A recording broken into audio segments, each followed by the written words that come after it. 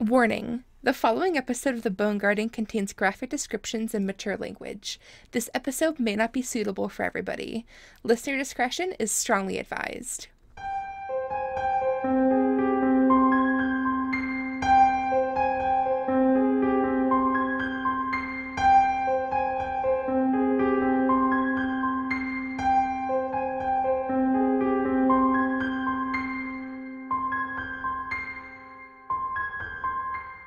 Hello there, freaky friends. It's your spooky girl, Kate, and you are listening to episode number 5 of the Bone Garden podcast.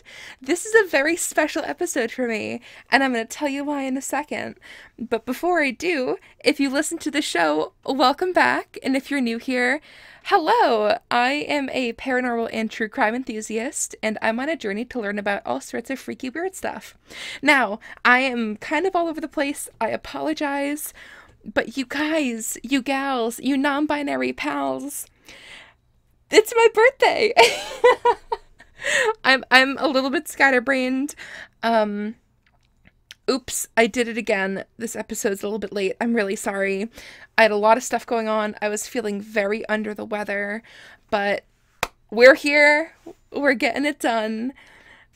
First of all, my birthday is Monday the 22nd. I'm turning 25. Also, on August 23rd, that marks 1 month of doing the show, and I'm gonna get so sappy for a second. I never thought that I would be doing the show, and the fact that I'm already on my 5th episode is unbelievable. I am so over the moon. I am so, and I know I keep saying this. My air freshener just said it, but I'm gonna say it probably a couple more times. I am so blessed to have such an amazing network of friends and family and loved ones that have supported me. Even when I was just throwing the idea around, when I'd resurrected the idea of me wanting to do the podcast, everybody was so supportive, and I could not ask for a better group of people. So thank you for supporting me. Here's to 1 month, and here's to many more months. So, my goodness. Now, I know that you're looking at the title of this episode and you're like, wait a second. We just did a serial killer in episode 4. And you're right. But you know what? It's my birthday, so I get to do what I want. I had a couple ideas juggling around in the old noggin, and I wanted to do something kind of haunted. I also wanted to do something kind of murdery. So we're doing a little bit of both here. A lot of people actually don't know who this person is, and you guys are in for an absolute fucking treat and a fucking disaster. It was one of those cases where when I started researching, I was like, I kind of know what was going on. I didn't realize how bad it was. Just like with Leonardo Cianculi, I didn't know how bad it was. And then as I researched, it got worse. So this killer had brutally tortured and killed an estimated 650 victims. She served as inspiration for Bram Stoker's Dracula, and she also served as inspiration for the villain from Resident Evil Village. I can't pronounce her name. I'm very sorry, those of you that are like hitting your heads against the wall right now. I can't pronounce it. I won't try, because I love those games and I don't want to disrespect them. Anyway, we are going to be covering, drumroll. I just blinked on her name for a second. Oh my god. I'm so sorry. We are covering Elizabeth Báthory, who is also known as the Blood Countess. And a lot of people are going to tell me, Kate, you said her name wrong. It's Báthory. It's not Báthory. Okay, I double checked the Google pronunciation key. I YouTubed it. I Wikipedia'd it. It is Báthory because she is Hungarian. Was Hungarian. Maybe she still is Hungarian because there's reason to believe that she still walks the earth. Now, we just established that this case takes place in Hungary, and I want to reiterate from last episode and the episode where we covered Tamara, I am white. The whitest of whites. I would get lost in a blizzard kind of white. Like, my makeup palette is a sheet of printer paper white. If I mispronounce somebody's name, I apologize. I am doing my best. So please just roll with the punches with me. I have some names from this case that have an American alternative. I might use that if I think I'm really going to catastrophically fuck up the names. But with all of that said, say it with me, kids. Flip on your nightlight and strap in, because here we go.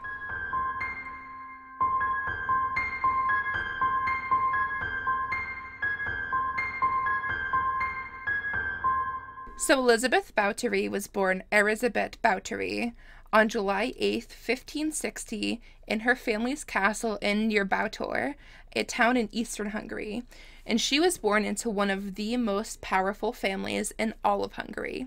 Her father was Baron György, or in English, George, Báthory VI, and her mother was Baroness Anna Báthory.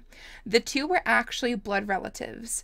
While marrying or having a child with a blood relative is illegal nowadays, back in the 16th century, it was common practice that was done to keep the royal bloodline unsullied.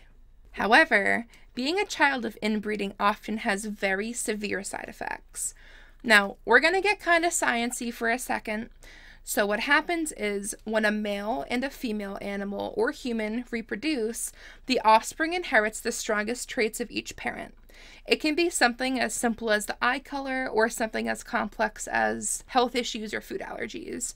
Overall, the main goal of reproduction is to create an offspring with the highest likelihood of survival, and in turn, they pass on a combination of the strongest genes. Each human being is born with 23 chromosomes from their mother and 23 chromosomes from their father. Some of the traits that are passed along are dominant, meaning that they are displayed or have a higher chance of being displayed. Things like having blue eyes like your mother or dark hair like your father. However, we also have something called a recessive gene, which is the gene or a trait that doesn't always present itself. Maybe you got your mother's blue eyes instead of your father's brown eyes. In that case, you have a recessive gene for brown eyes. If you meet somebody that also has a gene for brown eyes, the chance of your child being born with brown eyes is much higher. But in Elizabeth's case, we aren't necessarily talking about her eye color, because more often than not, children that are products of inbreeding suffer from things like blindness, deformities, or other medical conditions. From a very young age, around the age of 2 or 4, Elizabeth began suffering heavily from anger issues, impulsivity, and, most critically, epilepsy. Now, seizures normally only last for a couple of minutes, and I personally am very close to somebody that suffers from epilepsy, and those few minutes feel like hours. Once a seizure starts, not much can really be done aside from making sure that that person doesn't accidentally hurt themselves. And if you're curious, or if you have somebody in your life, like a friend or a family member, who is suffering from epilepsy or seizures, I will put some resources in the very top of the show notes, just so that you can educate yourself on what to do if somebody does seize around you. Now, in Elizabeth's case, back in the 16th century, it was common practice for epilepsy to be treated in less than orthodox ways. One of the most common methods for treating epilepsy and other ailments was something called bloodletting. Now, bloodletting is usually done by making small cuts on veins or arteries that let the infected blood escape the body. People suffering from epilepsy were also treated by taking the blood of a non-epileptic person and rubbing some onto the patient's lips, which would, in theory, allow them to absorb the pure, clean blood and treat them. As if Elizabeth didn't have a hard enough life having to deal with those medical conditions, she was also constantly exposed to abuse and violence. Elizabeth grew up in a time where Hungarian forces were constantly at war with the Ottoman Empire. Her parents' royal officers would openly assault, interrogate, punish, and even kill traitors and criminals. Elizabeth was able to find a way to escape from her duties, though. She would often dress in boys' clothing and go into town, and she would play with the local kids. Elizabeth had a lot of potential to be a powerful leader. As we'll discover soon, she was incredibly intelligent, she was unbelievably talented, but it wasn't enough for her. Her future was already mapped out in blood, violence, and death. One popular tale that is often brought up from Elizabeth's childhood was of an instance where a man was caught stealing. In some cultures, if you're caught stealing, you get thrown in jail or you pay a fine or other things like that. But for the Báthory family, they had a different way of taking care of business. According to the story, the man was sentenced to death. But how? Maybe he got beheaded or, hanged? Nope. He was sewn inside of the belly of a dying horse. Now, anybody else would have been horrified, but young Elizabeth couldn't pull her gaze away from what was happening. In fact, Elizabeth got a kick out of it. She started laughing. She was enjoying it like she was watching a Saturday cartoon. In 1514, Elizabeth also witnessed the brutal murder of Jorge Dosa, who was a local man that was leading an uprising of peasants. Convicted of high treason and conspiracy, Dosa was executed by being roasted alive. His co-conspirators were also brought in to be punished, and they were tortured, executed, and some of them were even force-fed some of his flesh. Some depictions of the execution show him strapped to an iron chair with hot coals being shoveled beneath it, while a red-hot crown was placed on top of his head, as if to give him exactly what he wanted. Regardless of if the illustration was accurate or not, Elizabeth was present for the execution and enjoyed the spectacle. Although Elizabeth was raised to be Protestant, it was rumored that various family members exposed her to new practices, Satanism and witchcraft. Sadistic tendencies did run in the family, and we can get a good idea of the workings of the Báthory family from historian Raymond McNally, who wrote, quote, "The constant intermarriage among the few Hungarian noble families evidently caused the blood to run a bit thin. One of Elizabeth's uncles was reputably addicted to rituals and worship in honor of Satan, and her Aunt Clara enjoyed torturing servants. Many members of Elizabeth's family complained in their private letters of symptoms which showed signs evident of epilepsy, madness, and other psychological disturbances." As time passed and Elizabeth was approaching adolescence, she was described as stunningly beautiful. Elizabeth had been born into one of the most powerful families in Hungary. She had wealth, education, social status, and like I mentioned earlier, she was incredibly intelligent. She could read, write, and speak not one, not two, but 5 languages. She was fluent in Hungarian, which was her native tongue, as well as Slavic, Latin, Greek, and German. She excelled in mathematics, and she also had an interest in biology, horticulture, anatomy, and astronomy.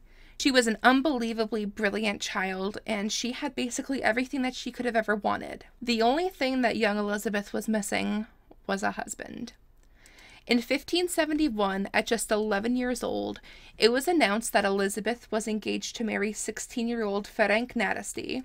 According to historians, the marriage had been planned when Elizabeth was just 2 years old.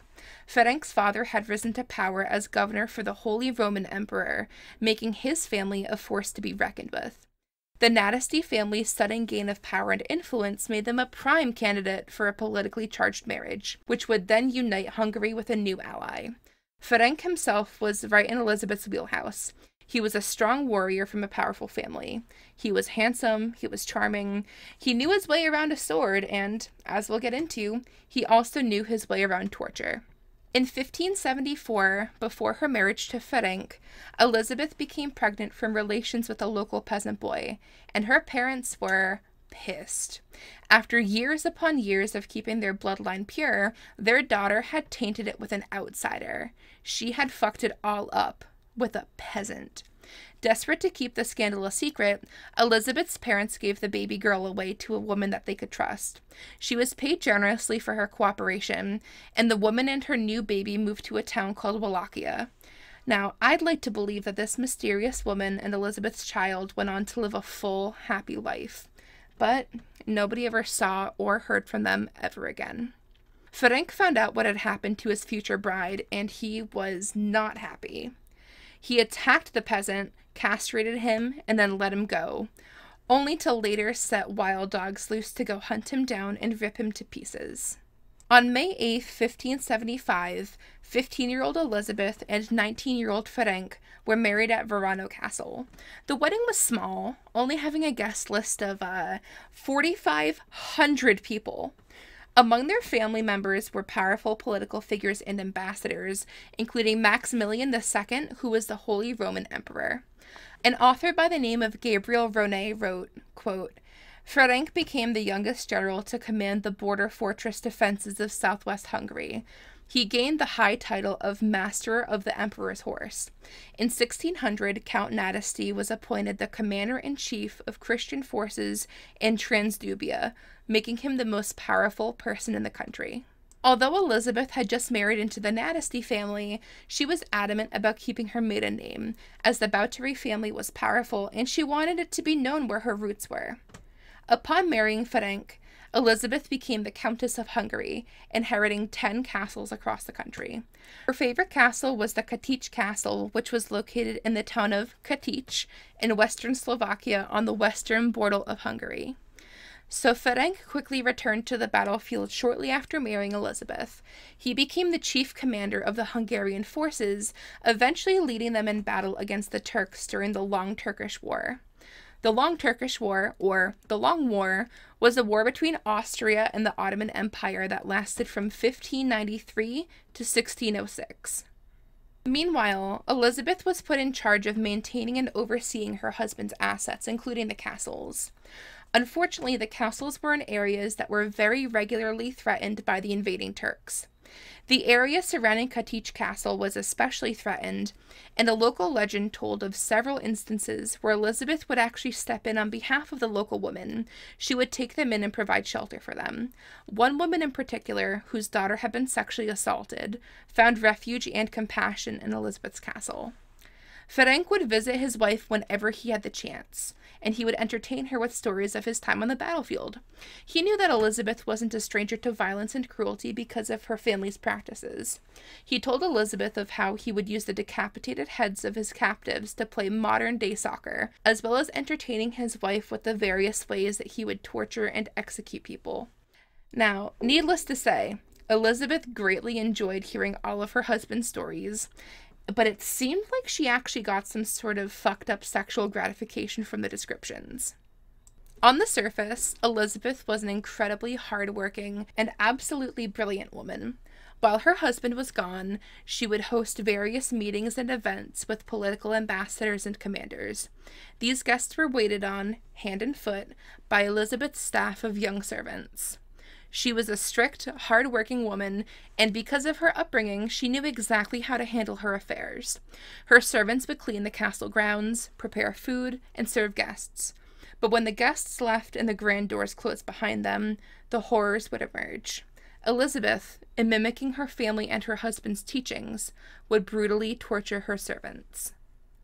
Now, before we continue, I just want to very quickly repeat the warning from the beginning of the episode. This episode is horrendous. It gets so incredibly dark. This is probably the most fucked up case that I've ever researched. So if you are easily upset by mentions of torture, abuse, murder, cruelty, please feel free to click off if you think it'll be too much for you. I will not be offended, I promise. I just want to make sure that you're aware. And if this does toe a fine line for you and you're suddenly like, I need to nope the fuck out, that is fine, okay? So, one more time, huge trigger warning. Things are about to get bad. It had been clear to Ferenc from the very beginning that Elizabeth had an affinity for torture. Ferenc had ordered a dungeon to be built beneath the castle for Elizabeth to do whatever she wanted. The dungeon was built to her exact specifications, with things like cages, racks, and an array of weapons and tools to use. Some people, normal people, have hobbies like reading, hiking, or other fun things, but Elizabeth's real colors shone when she was snuffing out the lives of her subordinates. One of Elizabeth's right-hand people was named Anna de Vula, Anna didn't really pop into the picture until 1601, but she was an older Croatian woman who worked for Elizabeth until 1609. She was allegedly a witch, and she introduced Elizabeth to the world of black magic.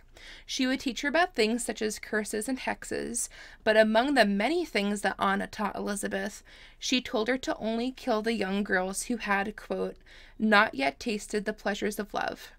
Anna herself was a very violent woman who often participated in torture behind the castle walls. One of her favorite torture methods was to brutally beat, kick, punch, and bludgeon servants, and then leave them on the ground until death eventually came for them. Elizabeth and Anna would often serve as some kind of a fucked up tag team, and they would force servants to lay in the snow naked in the winter and then dump freezing cold water on them, leaving them there to die of hypothermia. Servants were often forced to do their work naked, and if they messed anything up, they would be severely punished. Oh, you didn't wash the dishes correctly?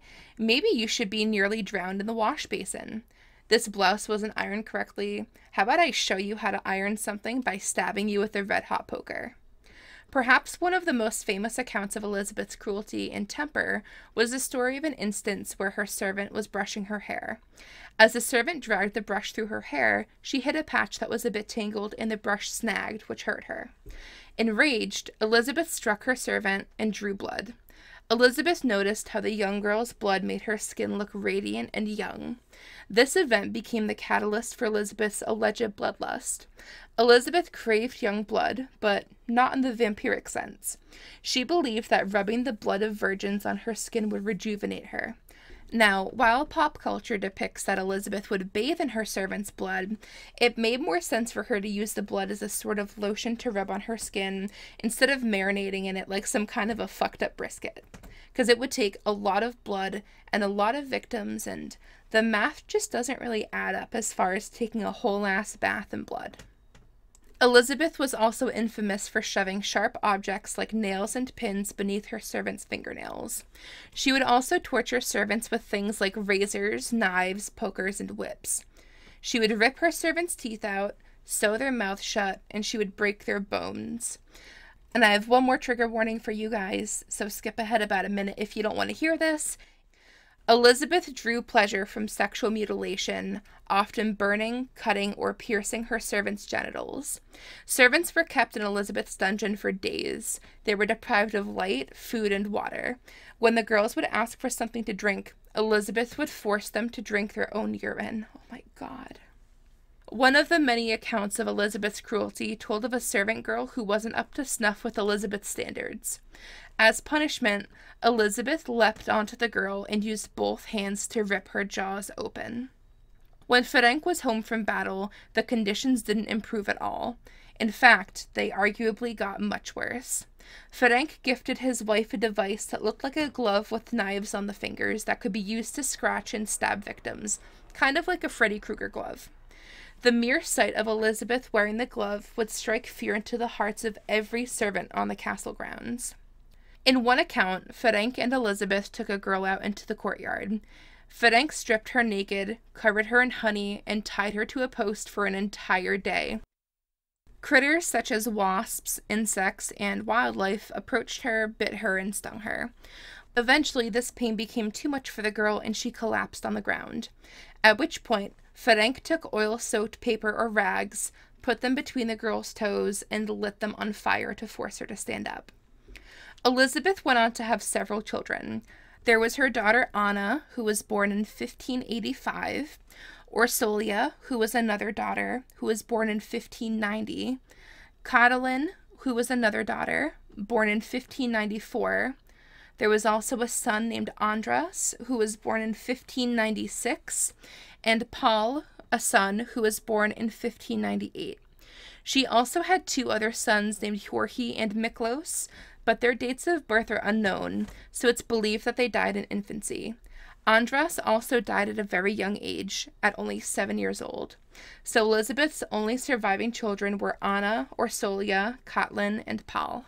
Now, it isn't clear if she forced all of her children to participate in torture, but there was one instance that I found when Elizabeth's daughter Catalin participated in torturing and beating two servant girls.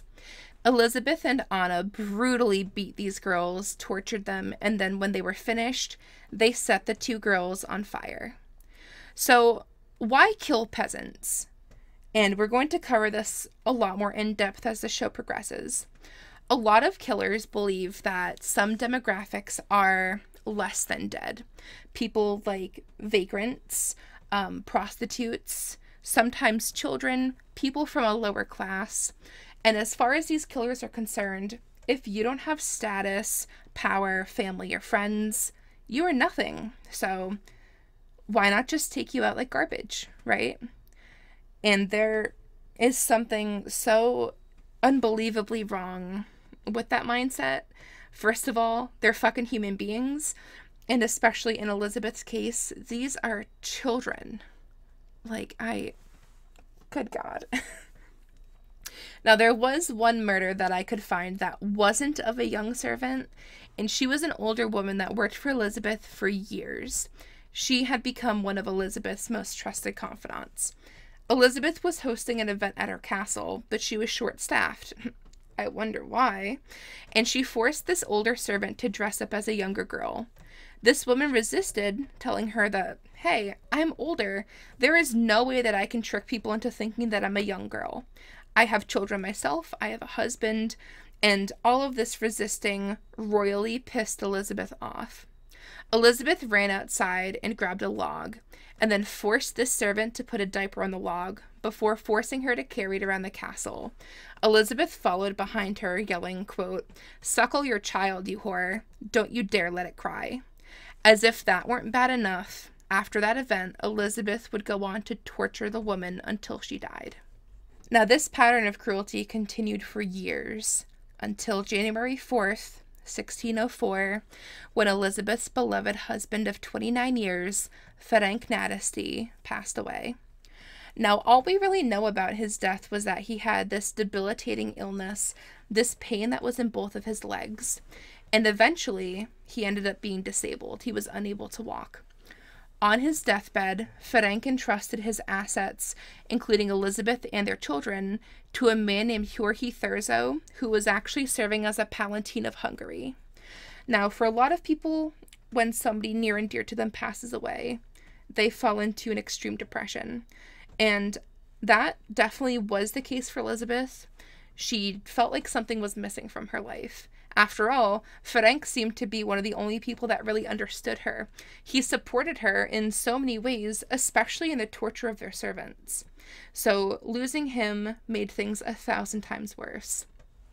Elizabeth became more cruel. Her torture and her killings just became so much more erratic and messy. One of Elizabeth's servants later testified in court, saying that things were getting horrendous. These servants were forced to beat each other while Elizabeth watched.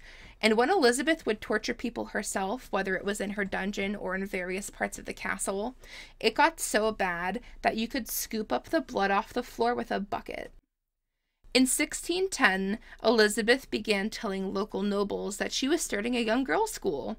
You know, she was in reality getting tired of just torturing these peasants, these nothings, these nobodies, this garbage. She wanted more. She wanted excitement. So she told these nobles that she was starting a school to teach their daughters how to carry themselves, how to show etiquette, how to do their womanly duties. And nobody really protested. She was a countess. She was incredibly powerful. She was born of nobility and wealth. She was so intelligent that even if people had their suspicions, when Elizabeth Báthory asked you to jump, you asked how high. So these girls flock to the castle and they are never seen again. Just like before, young girls aren't returning home. Meanwhile, Elizabeth's actions begin to catch up with her. Rumors of the disappearances at Báthory Castle had been circulating since about 1604, with dozens of testimonies and witness statements pouring into the High Court in Vienna. These were statements from concerned citizens, statements from parents, siblings, friends. These people knew that something was horribly wrong, and they were fucking done just sitting idly by while more and more girls disappeared. People had witnessed coffins being smuggled out of the castle in the middle of the night. They'd heard screams from the victims and laughter from Elizabeth. 2 court officials even allegedly witnessed the deaths of young servant girls firsthand. So King Matthias II ordered Thurzo, who was the new caretaker of the Báthory estate, to investigate and try to figure out what the actual hell was going on. These people finally had enough evidence. On December 30th, 1610, Elizabeth is hosting an elaborate dinner. All of a sudden, her castle is stormed by authorities, with Hjörhi Thurzo, the man that her husband had so incredibly trusted, leading them. Elizabeth Báthory and 4 of her accomplices were arrested under the suspicion of several hundred counts of torture and murder. In October of 1610, the court had received 52 witness testimonies. By 1611, there were more than 300. Many of Elizabeth's servants testified in court, describing the violence that they had seen and experienced in gruesome detail. Her accomplices testified as well, weaving a tale of how Elizabeth forced them to participate.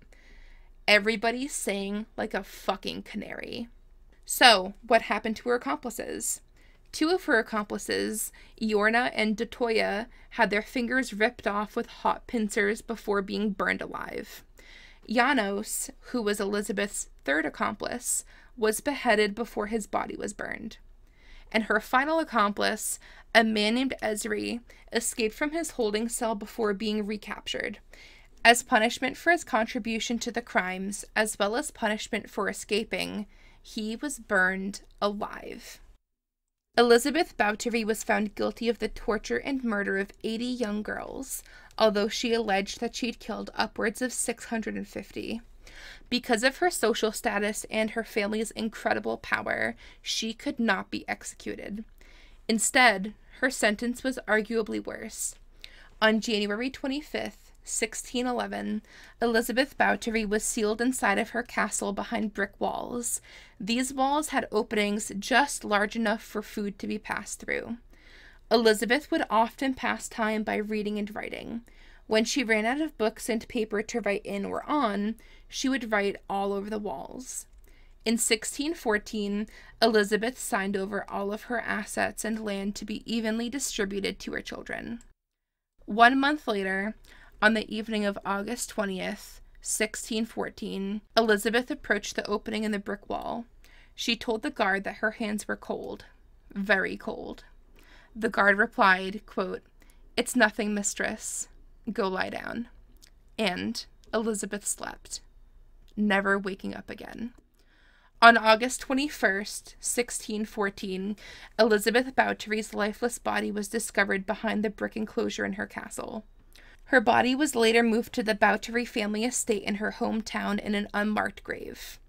Alone, forgotten, and cold.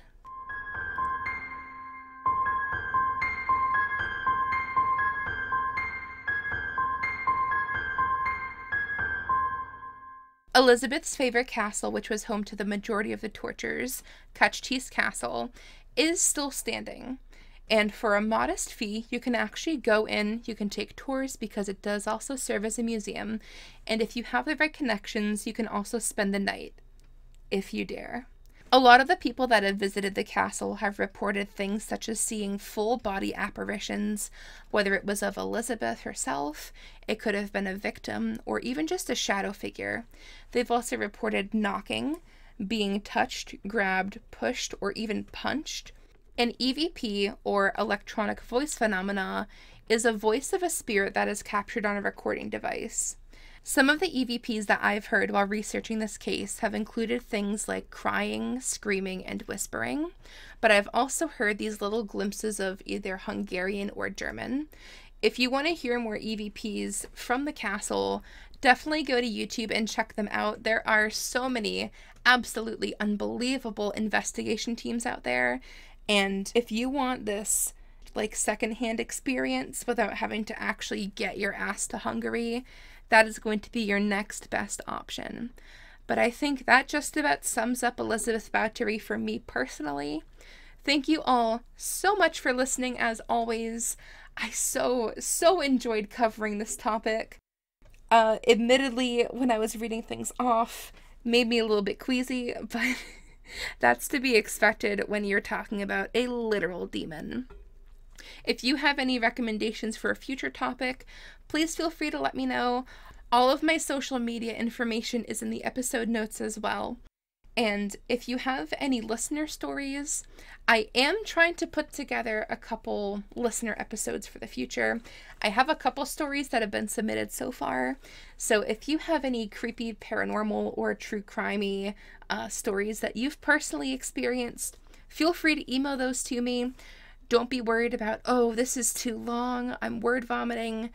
Hello, have you met me? Please feel free to be as detailed as you want.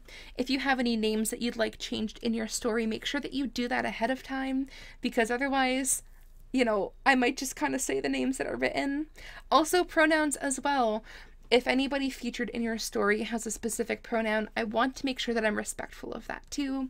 So if you have somebody that uses they, them pronouns, please make sure that you use them. Leave me a little footnote or something like that. And if you have any friends or family members that you think would enjoy this podcast, but they don't have Apple Podcasts, I'm actually working on uploading all of my episodes to YouTube as well. So feel free to recommend me. I greatly appreciate it. I will put my YouTube channel information in the notes too. And if you could, for my birthday, maybe leave me an iTunes review. I'd really appreciate it. I really want to get this show going. So feel free to leave me a review if you think that I deserve it. If not, that's fine. I'll just go cry in a corner. And as always, I just want to give a ginormous thank you to my bestest friend in the whole entire universe, Pippin. Pippin is the artist that did the cover art for my podcast. Thank you, Air Freshener, for your endorsement. They are an incredibly gifted artist, and I just like to plug them whenever I can. If you or somebody that you know needs some commissions done for artwork, please feel free to go reach out to them on Twitter. Their Twitter handle is at ARCHERKASAI.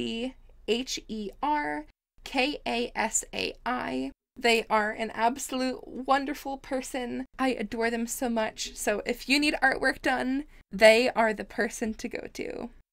But anyway, y'all, thank you so much for taking the time to celebrate my birthday with me here. I so appreciate each and every one of you. Make sure that you stay safe, be kind to each other, and stay the fuck away from Elizabeth Báthory, the Blood Countess. Bye, guys!